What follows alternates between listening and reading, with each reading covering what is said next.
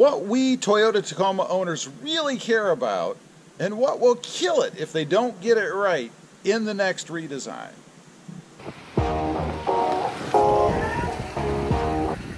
Well, good morning everybody. How are you today? Pretty good here. So what is it that we Toyota Tacoma owners really care about? And if they don't get it right in this upcoming redesign, when I say upcoming, I'm talking about probably within the next 2 to 3 years. Well, first of all, is style and appearance, right? I mean, I've said this, I don't know, 558 million times on the channel. The Toyota Tacoma is the best looking truck on the road. Not only the best mid-size looking truck, but the best looking truck on the road.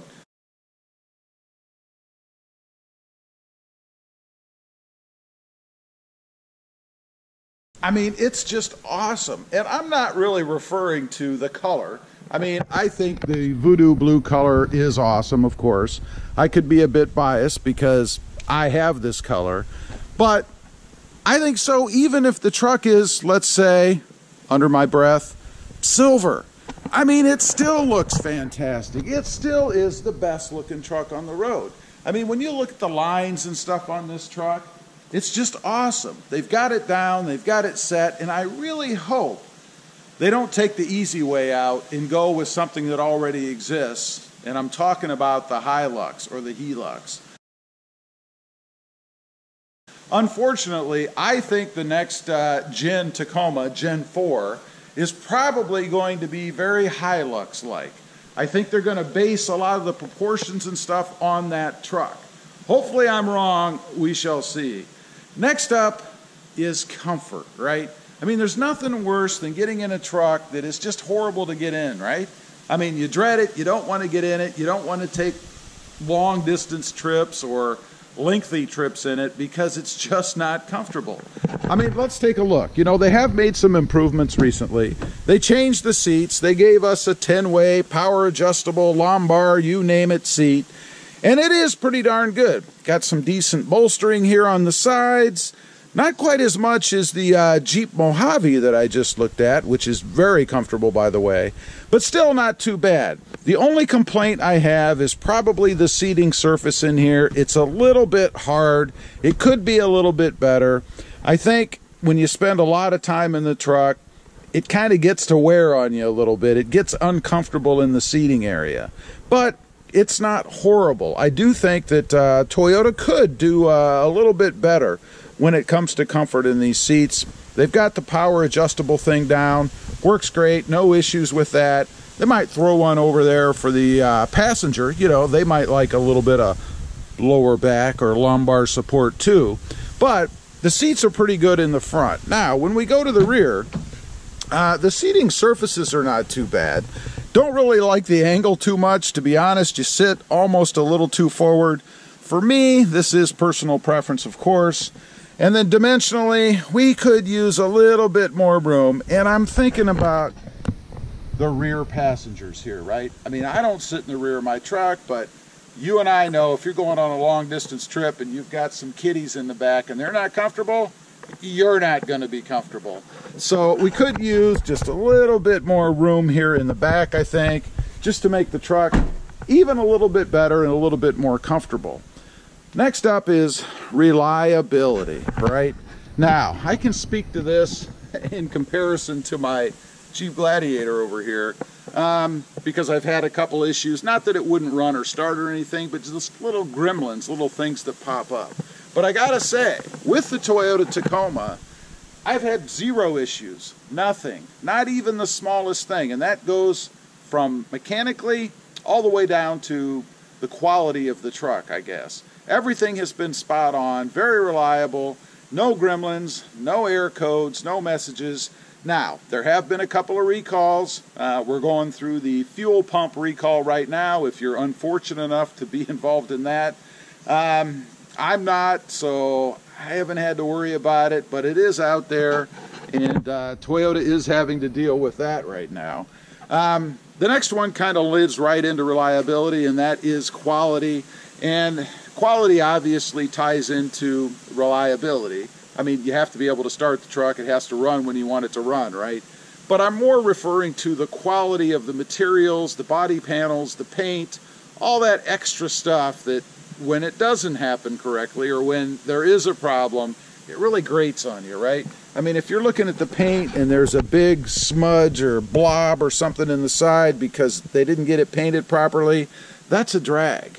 On the seats, if you've got some stitching or something that starts to come out, or on the steering wheel, these little spots where the different materials marry up, that's a drag. Scratches, things like that. And again, I've got to say, I haven't had anything that I have found. Well, let me take that back. There was one issue, and I think it was a shipping issue, could have been a manufacturing issue, and that was one little chip right there that I actually covered over. I think you can still see where it is there. But that was it. That is the only thing I have found. And believe me, I have been over this truck doing mods and things and found nothing else wrong. So kudos to Toyota. They did a great job there, I think. No issues with that.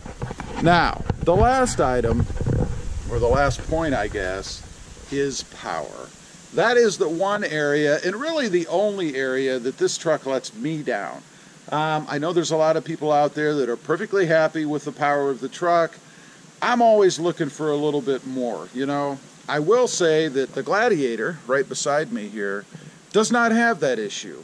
And since they have similar sized engines, similar sized motors, it's probably more about the way that it's tuned, the way that it's set up. For me, the Toyota Tacoma is lacking. It needs, at least for what I experience, an alternate in horsepower, probably somewhere between another 50, 75 to 100 horsepower, something like that, to really give the Tacoma that oomph that it needs, I think. To be able to give me that same feeling that I get in my Jeep Gladiator over here. You know, I would even go as far to say that if the Toyota Tacoma felt the same or had the same power as the Jeep Gladiator, it would be perfect for me, especially with that manual transmission. You know, I've had manual transmissions in the past where the truck was just gutless. I mean, you're trying to go through the gears and it really doesn't want to move. It would rather just sit in your driveway and look pretty. I'm not going to say that the Toyota Tacoma is that way. It's not, but it is close. It really needs just a little bit more oomph. And one thing I wanted to ask you guys too, if you've noticed, particularly if there's anybody out there that has the manual, but is your truck moody dependent upon the weather? You know, I find, and I know it's this way with most vehicles probably, but I find that under certain conditions, the truck gets really sluggish. You know, it seems like it just doesn't want to go, and then in other weather conditions, you know, maybe less humidity, maybe cooler, it really likes to go. It really is fun to go or to drive rather, and seems like it kind of steps up a notch. Like that day, it's just more energetic. It got out of bed on the right side, or in this case, maybe the driveway. I don't know. Have you experienced that? I'd be curious. Anyway, those are just a few things that I think we Toyota Tacoma owners care about, at least me. And I think Toyota really needs to make sure that they get these right, at least at a minimum, when they go through the redesign of the Toyota Tacoma for the 4th generation. Leave a comment. Let me know what you think. Do you agree? Did I miss anything? Is there something more important that you care about? I bet towing and hauling are out there for you. Also, real quick, if you're interested, check out my other channel. It is RobMotive JT, all about my 2020 Jeep Gladiator back here. Don't forget to click that notification bell so that you don't miss out on any upcoming videos. And do me a favor, smash that subscribe button on the way out. Thanks for watching. Stay safe out there. Bye.